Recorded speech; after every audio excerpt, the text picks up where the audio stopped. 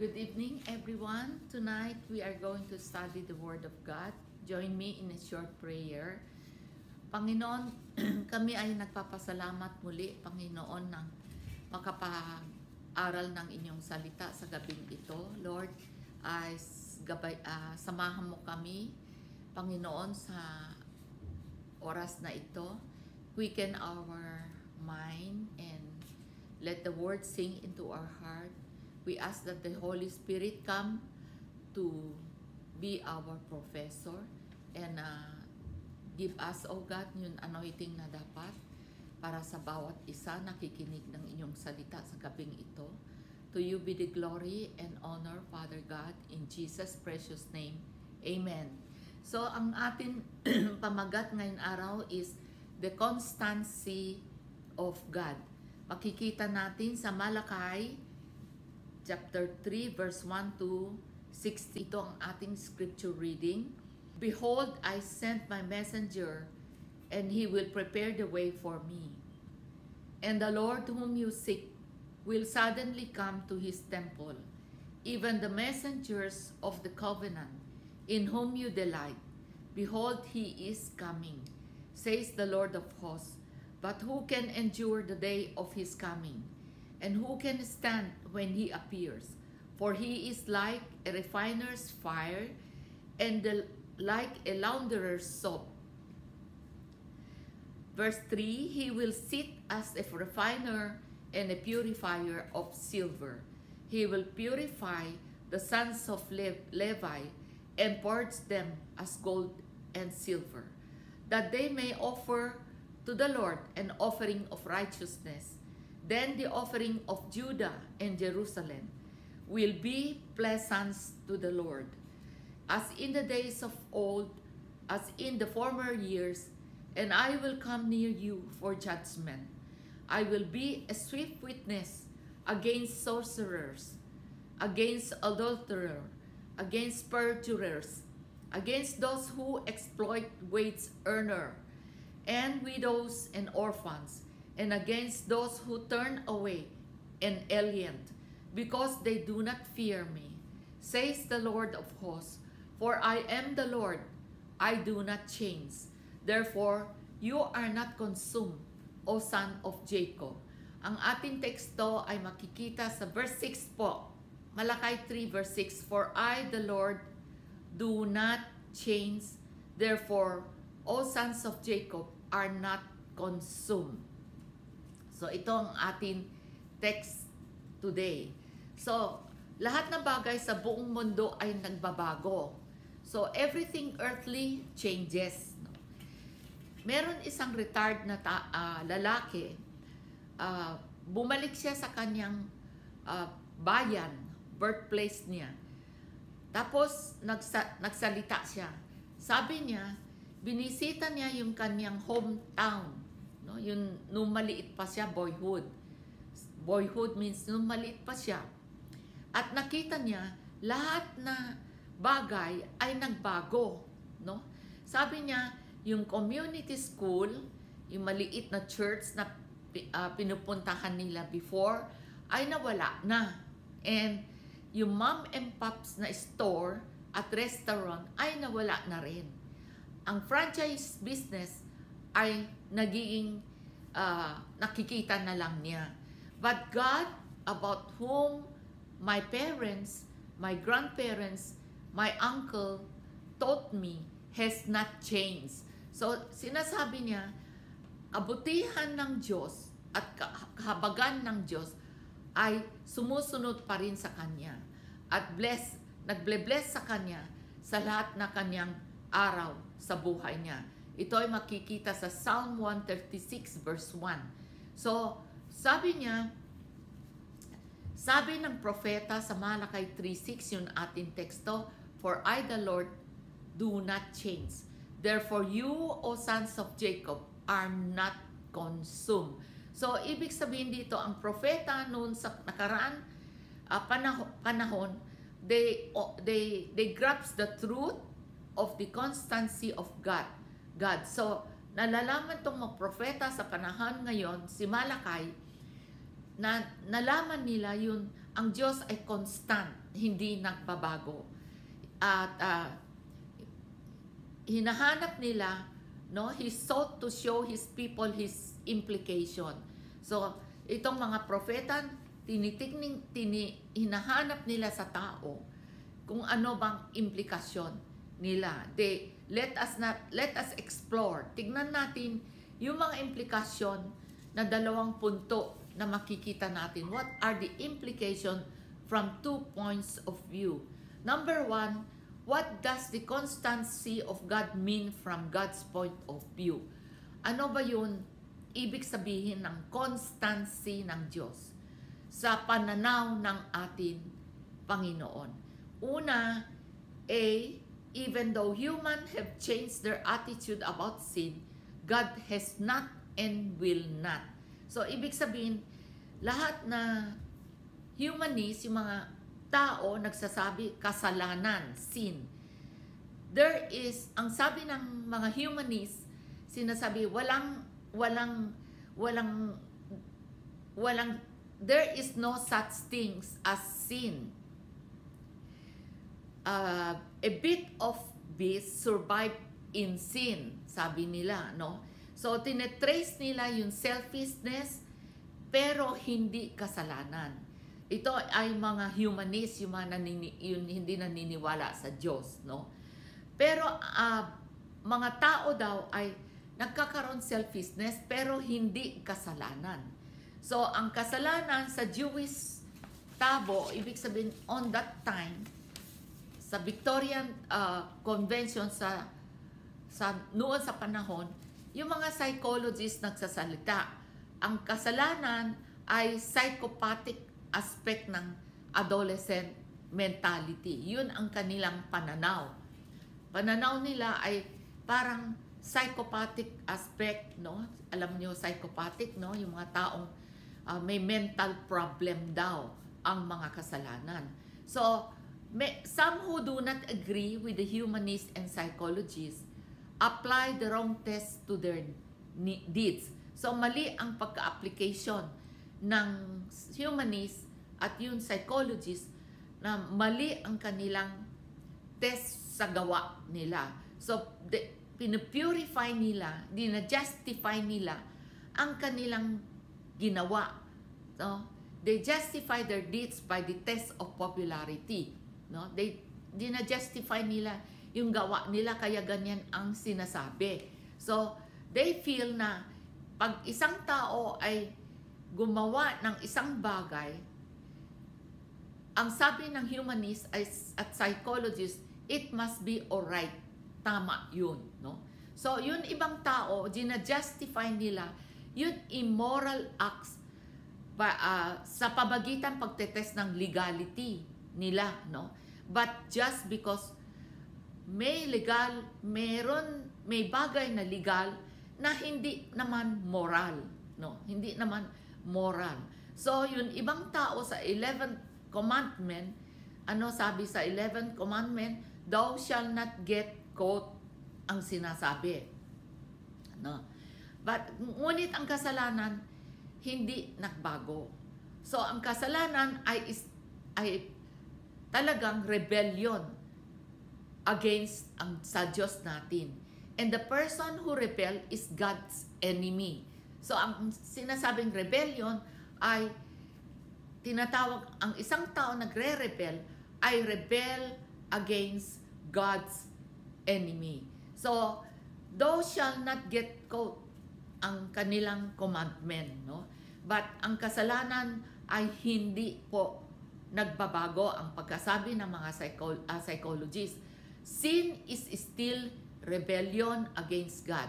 And the person who rebels is God's enemy. Amen yun, no? Kung sino nagre-rebel sa Diyos, siya ay enemy ng Panginoon.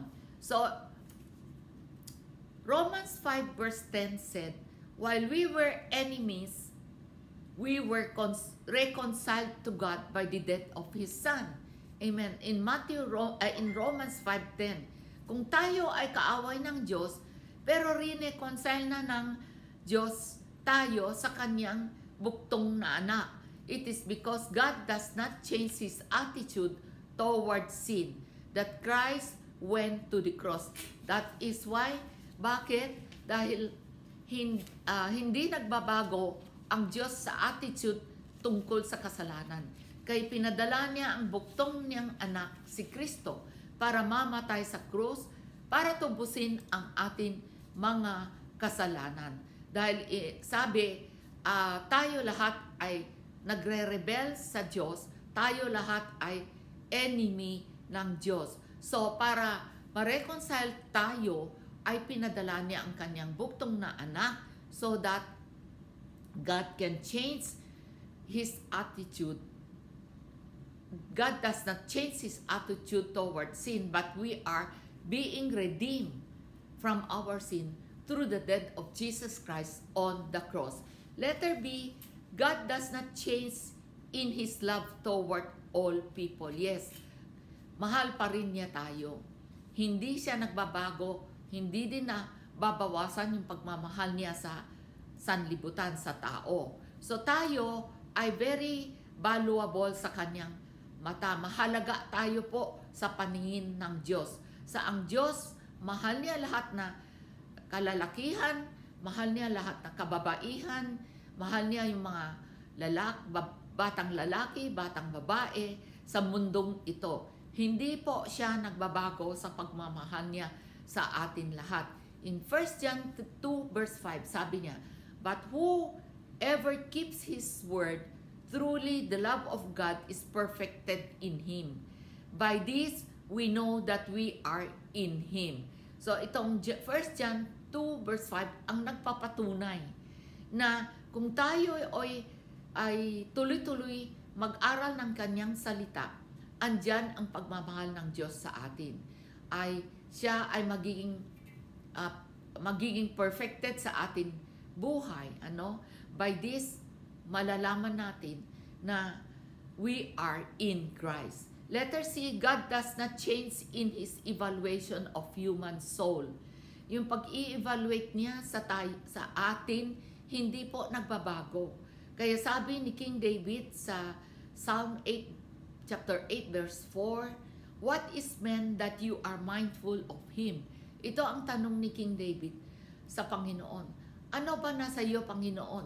Bakit mahal mo ang tao? Mahal mo ang tao at sa sanlibutan na ito. Ano ba nasa iyo? Ba't nakikita mo ang tao? Sabi ng Panginoon sa Matthew 12 verse 12, "How much then is a man better than a sheep?" No? Mas mahalaga ang tao kaysa yung tupa. Ang sabi ng Matthew 12 verse 12. So itong dalawang text sa Psalm 8 verse 4, Matthew 12 verse 12, kahit na 1,000 years ago, isa sa Old Testament, isa sa New Testament. So ang pagitan nila ay libo-libo na nakaraan.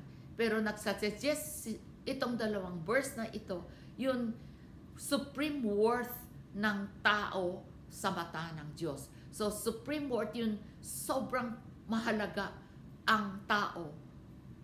Personality ng tao kay Diyos. So Diyos, ang evaluation ng Panginoon sa tao sa sanlibutan ay worth, hindi nagbabago. So ang kanyang evaluation sa atin lahat ng Diyos ay hindi po nagbabago. Ganon pa rin ang pag-i-evaluate niya sa atin lahat.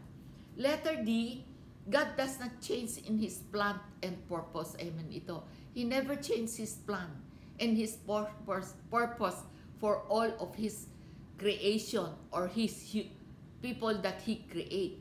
So ang method niya ay hindi po nagbabago. Ang approach niya may vary, pero He may discard one group because of disobedience. Pwede niyang tanggalin ang isang grupo na tao dahil nagdi-disobey sa Kanya. At pipiliin niya yung ibang grupo dahil ginagamit niya itong grupo katulad natin, ang mga lingkod ng Diyos, para gamitin niya na palawakin ang Kanyang plano sa mundong ito. Ang programa niya hindi po nagbabago. His program, His purpose, His plan is still the same. What is His plan and purpose? He wanted to palawakin ang kanyang salita sa buong mundo para sa ganon yung kaligtasan ay maipahayag sa buong sanlibutan. Kaya sabi ni Dr. E.Y. Mullins, sabi niya, the apparent changes in God are simply His unresting desire to bless men. So walang katapusan, walang katapusan ang kanyang desire, yung kagustuhan na i-bless niya ang tao sa sanlibutan. Ito ang hindi nagbabago ang plano, hindi din nagbabago ang kanyang layunin. God's goal remain the same. Sunod, God's goal remain the same. Ano ang goal niya? Number 1, God's first goal is the salvation of all who will believe in Him. So, kaligtasan ang unang goal niya na gustong ipalawak sa buong mundo. Kaya nasabi ni Paul sa 1 Timothy 2 verse 2, who desire all men to be saved and to come to the knowledge of the truth, that it is God's will for all men to be saved. Amen. Ito ang sabi ng 1 Timothy 2:4. Yun ang desire niya, na lahat ng tao sa sanlibutan ay mailigtas, no? At dadating and to come to the knowledge of the truth. Maliban mailigtas para malaman nila ang katotohanan na pinagkaloob ng Panginoon sa atin lahat. Pangalawa, God's second goal is indoctrinations of the saved, no? Ano ba indoctrination? Ibig sabihin indoctrination, ilalagay sa puso ng tao yung pagsasalin ng kanyang doktrina sa mga tao, sa mga taong nailigtas, no? Ipagsasalingan ang doktrina niya. So, indoctrination means to imbue the sectarian opinion and point of view.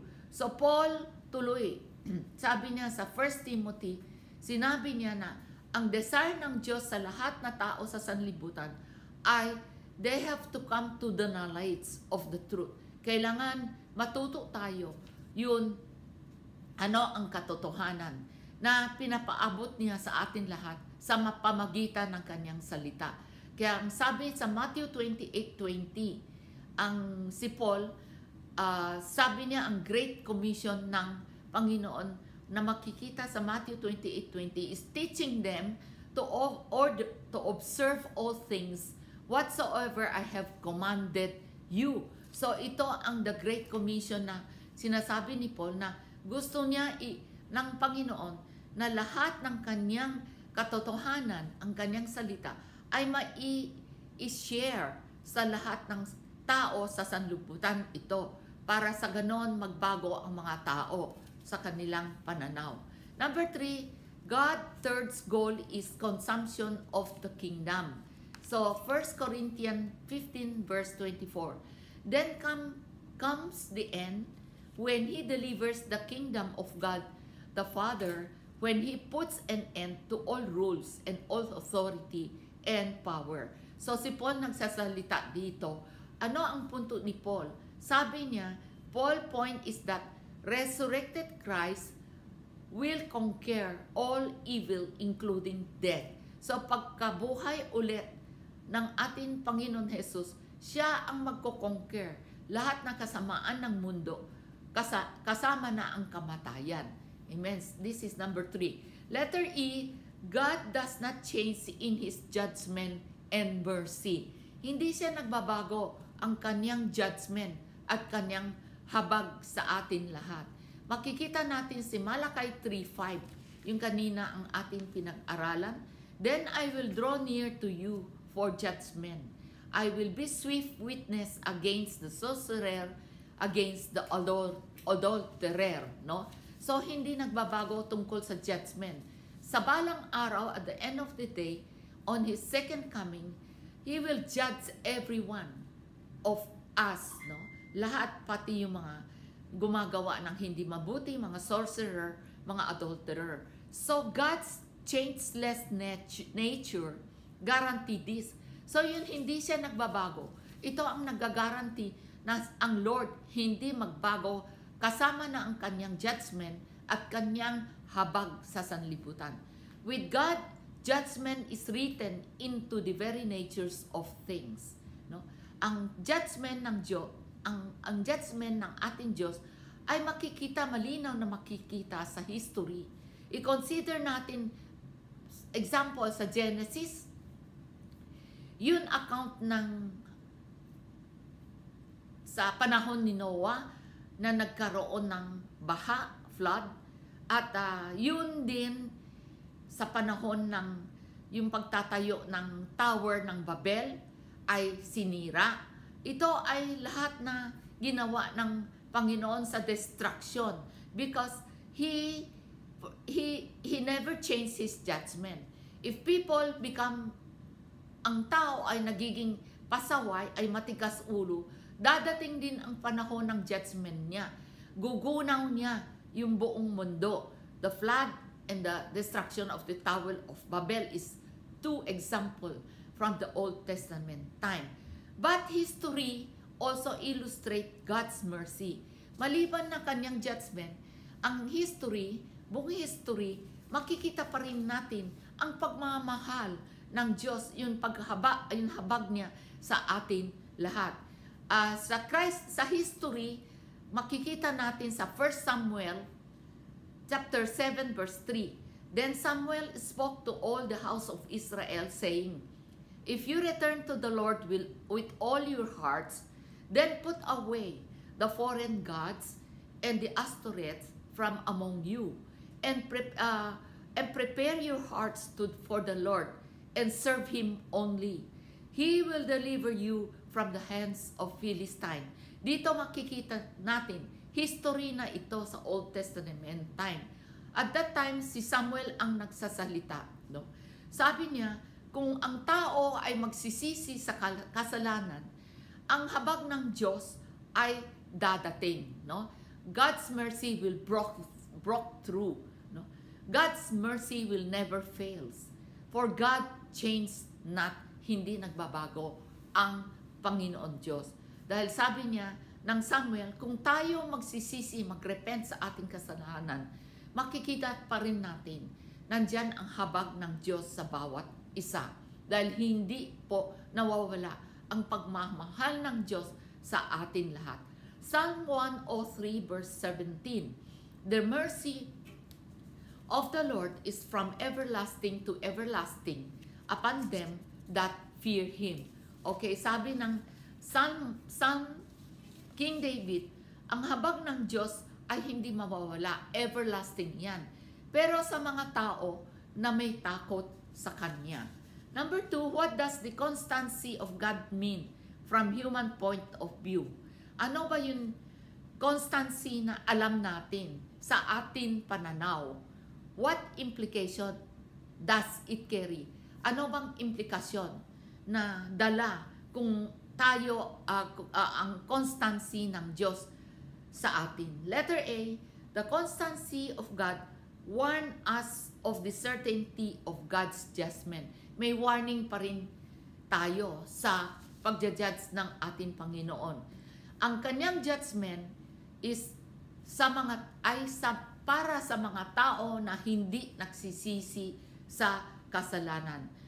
Itong judgment ni Lord ay para sa mga tao na nagre-rebel sa Kanya, na lumalaban sa Kanya.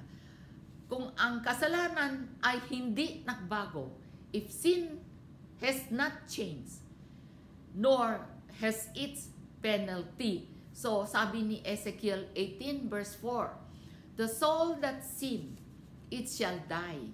Amen?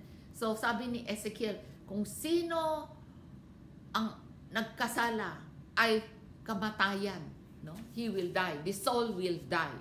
In Romans 6 verse 23, the wages of sin is still death, no?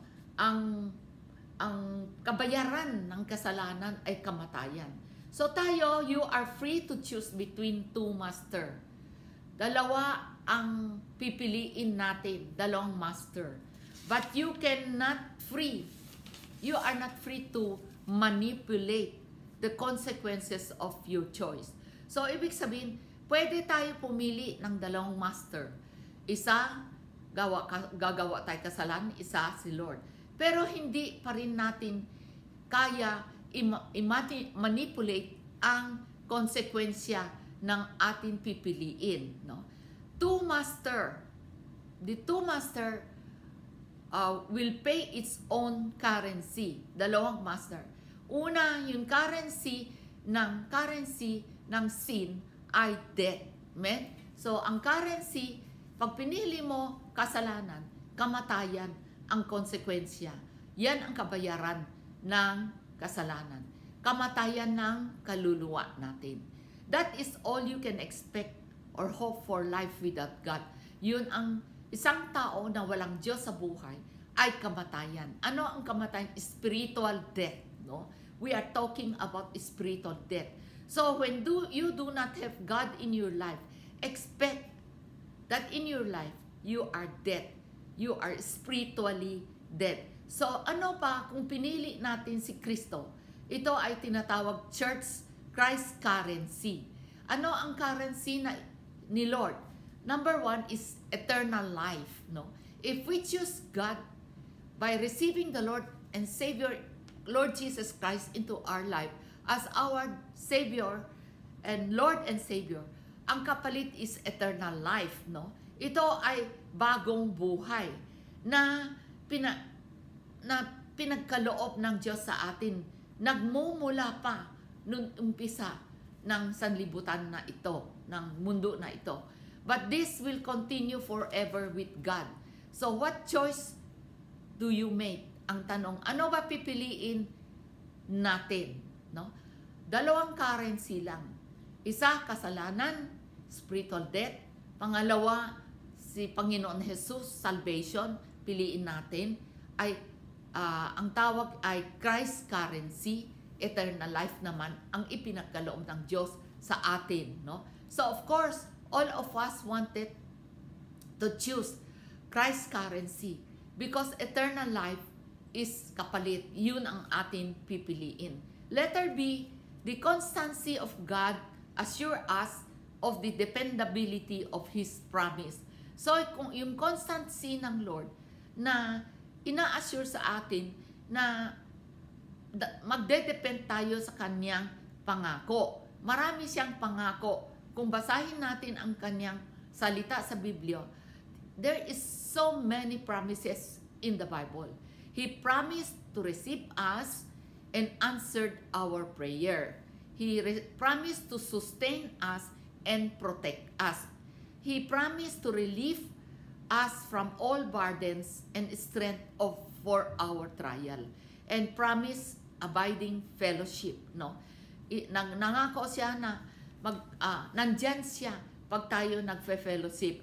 Ito ay makikita sa Matthew 18:20. No, nangako din siya ng power, kapangyarihan. Makikita sa Luke 24:49 at Acts 1 verse 8. Pangako niya eternal life.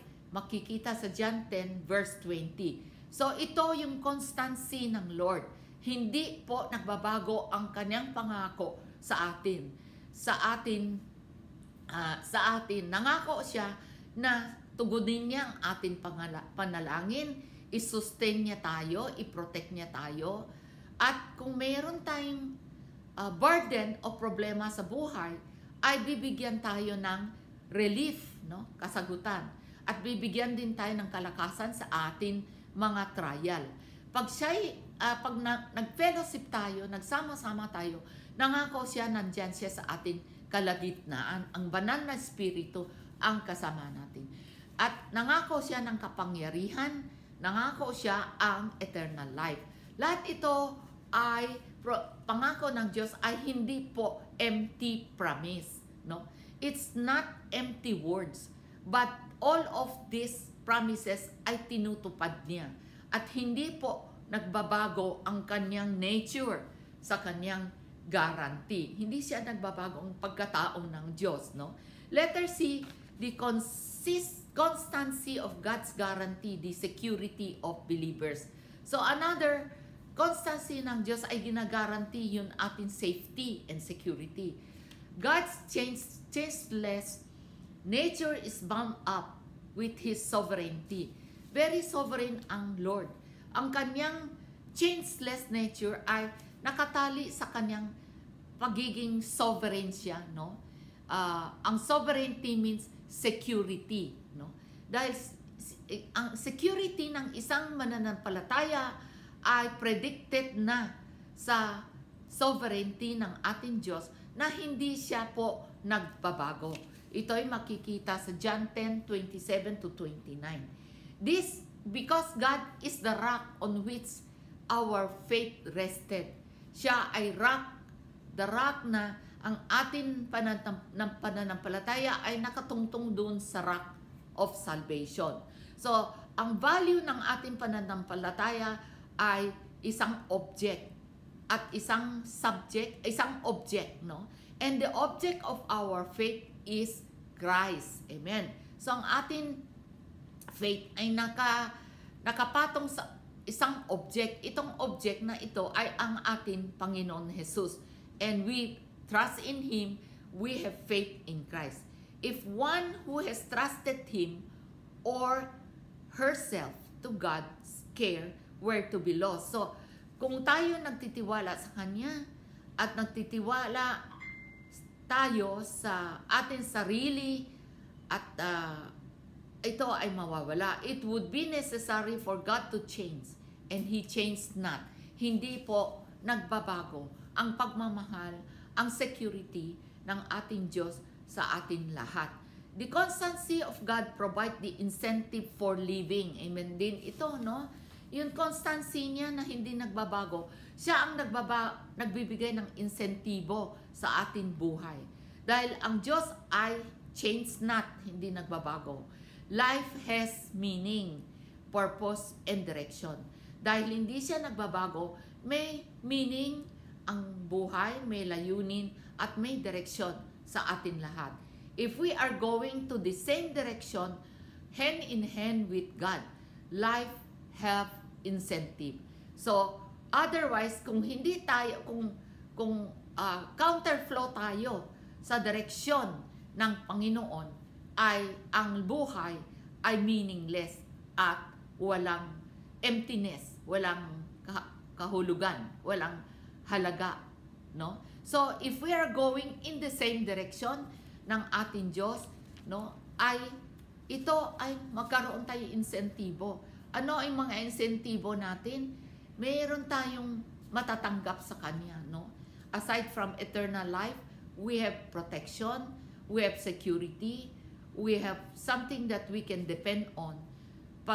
Kung ang ating pananampalataya at ating direction ay same as the Lord. Letter E, in her poem, Lament, Edna St. Vincent Millay described the brave effort of a widow to help her little children adjust to the death of their father. Ito sinasabi niya, itong si Lament, Edna St. Vincent. Siya ay dinescribe niya na yung mga damit, no, na luma, no, lumang damit. She made them cloth out of his old cloth. Mga lumang damit, no. She gave them their father's trinket to play with. And the poem ends on this: life must go on. I forget just why many people are saying the same thing. So ito ibig sabihin, yun anak niya, maliliit pa anak niya, namatay ang kanilang tatay. So ang ginawa ni Edna, pinasuot niya yung mga lumang damit ng tatay nila sa mga anak, no? Para pati pinahiram, yung trinket is a musical instrument, pinigay sa anak niya yung musical instrument para tugtugin nila. Kaya sabi ng poem na ito, life must go on. Pero sabi niya, bakit marami pa tao nagsasabi, life is the same. So life must go on ang sabi niya. Dahil ito ang sinabi niya sa kanyang poem. In conclusion po, two questions plague the mind of modern men and women. What does life means? And what in this world can be trusted to stay the same? Both questions are answered in a changeless Christ. Outside of the Christ, individuals are free to choose what kind and how great a sinner they will be. They are alienated from the ground of their being, but life takes in a new meaning when a person enters a relationship with a changeless God through Jesus Christ. Dito tayo nagtapos. Let's pray. Father God, we thank you, Lord, for your constancy to your children. Marami kaming natuto tungkol sa hindi kayo nagbabago sa inyong pagmamahal, hindi kayo nagbabago sa inyong attitude, hindi kayo nagbabago, Panginoon, sa inyong pag-i-evaluate sa tao, hindi din kayo nagbabago sa plano at purpose nyo sa amin lahat. So, Panginoon, maraming salamat po dahil kayo ay Diyos who never changes, no? Your judgment on us, your mercy on us never changes. You are constant in everything that you do. And we thank you, Lord, for your love and mercy. And God, Lord, you also assure us that we can depend on your promises. You also guarantee us of our security. And also, Lord, you bring incentive to our living. So we thank you so much for your love and mercy and your constancy in your children who are believing in you. So samahan niyo ako sa ating panalangin for all this concern at itaas natin para tugunin ang Panginoon. Pray for God's guidance and direction for each and every one of us. We pray that God will continue to bless every family, spiritually, physically, and with mental and emotional health. We pray God's divine intervention sa pandemic crisis na ito sa buong mundo. Pinipray namin, Panginoon, ang healing touch mo sa lahat ng tao nagkaroon ng COVID, sa lahat na nasyon at lahat na sa buong sanlibutan. At Lord, inihiling namin ang COVID virus ay mawala na. We pray na ang aming bansa na Philippines, we pray na Lord, ipagpatuloy nyo ang divine intervention sa lahat ng sitwasyon. Pinipray namin, Panginoon, ng protection mo sa mga cases ng COVID cases, Lord, sa nagde-decline. We pray na wala ng bagong cases na variant na magsusurface sa panahon ngayon. Lord, hinihiling namin na ma-dissipate na o disappear lahat na virus na ito. Pinipray namin na pagalingin mo yung mga taong may sakit, yung mga nag-positive ng COVID, Panginoon, hipuin mo at Lord, bigyan sila ng sapat ng kagalingan sa quarantine center, sa hospital, sa isolation center at kanilang tahanan. Pinipray namin complete healing. Pinipray namin din comfort ipagkaloob mo sa mga pamilya nila.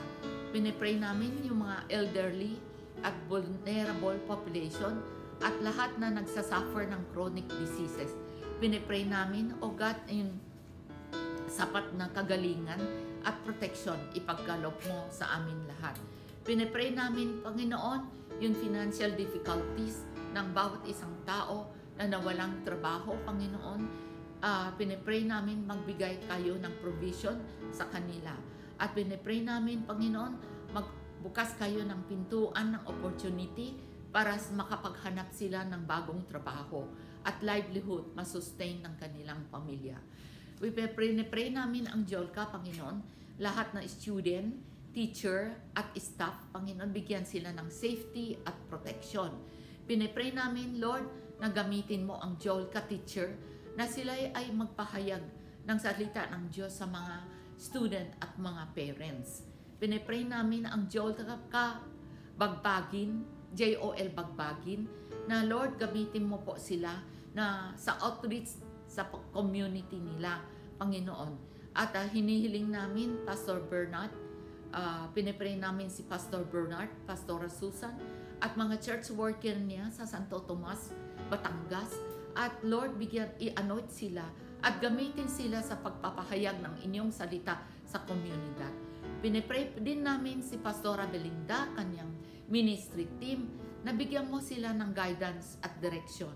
Lord, bigyan sila, gamitin sila sa mas malawak na kaparaanan para ipagpatuloy po nila ang mission work at magbubukas din ng Bible Study Center sa Pangasinan.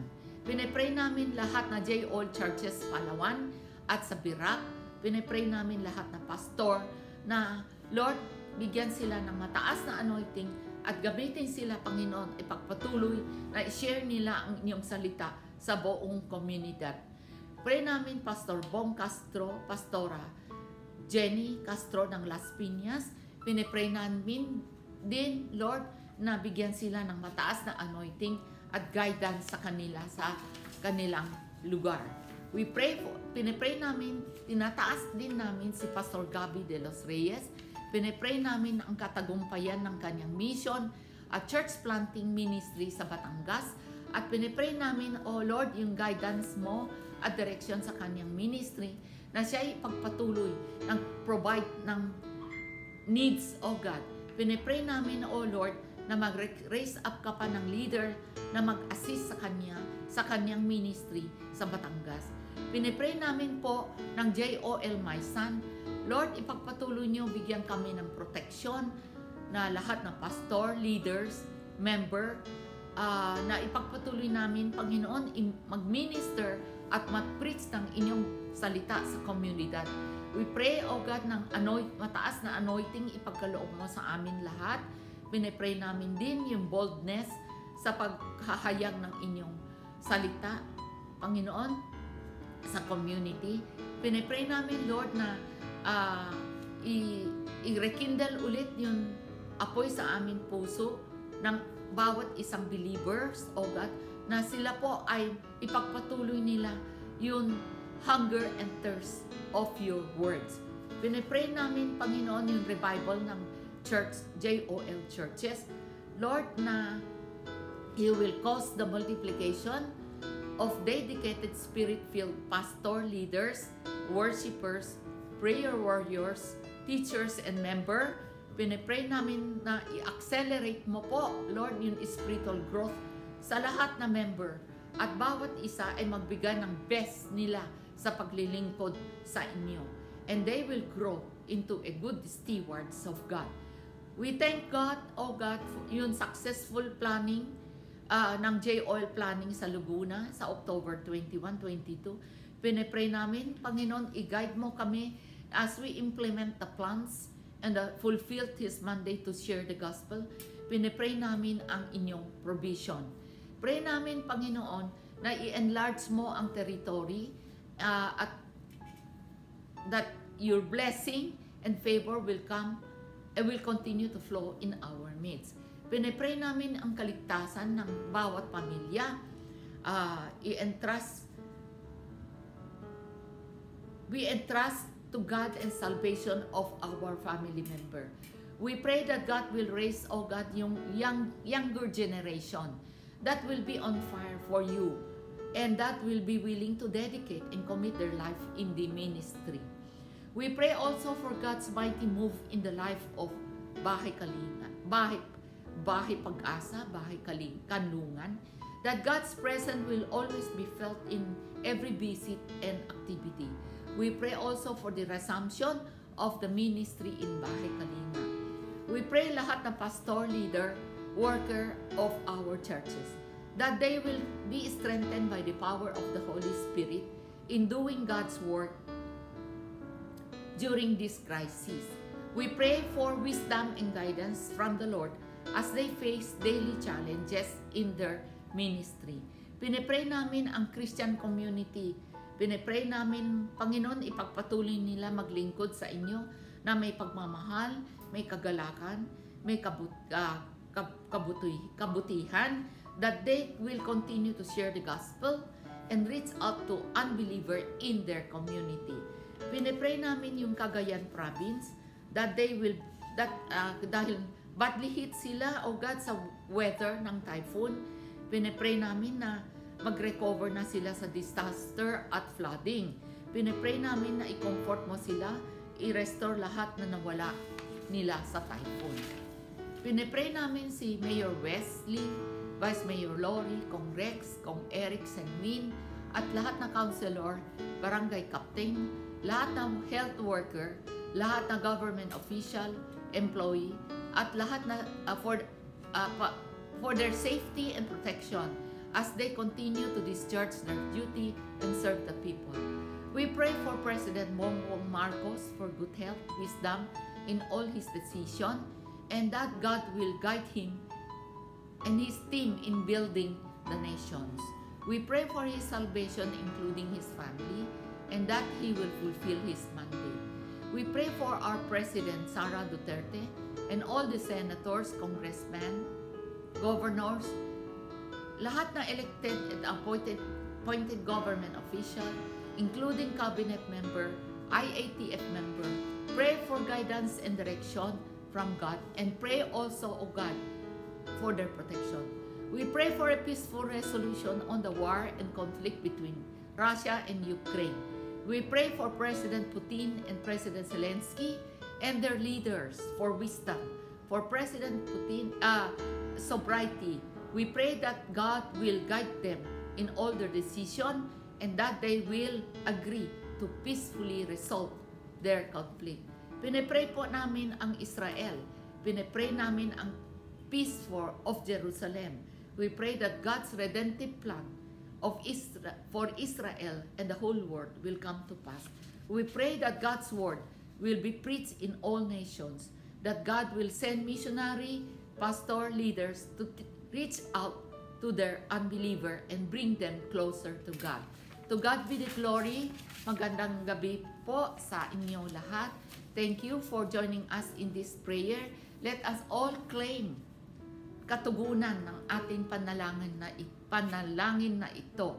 Pati po, Lord, we also ask Thee to answer the unspoken prayer of our kapatiran sa iglesia. Kung meron silang karamdaman, meron silang kahilingan, Panginoon, tugunin ninyo din ang pangangailangan, tugunin din ang kanilang hinihiling sa inyo.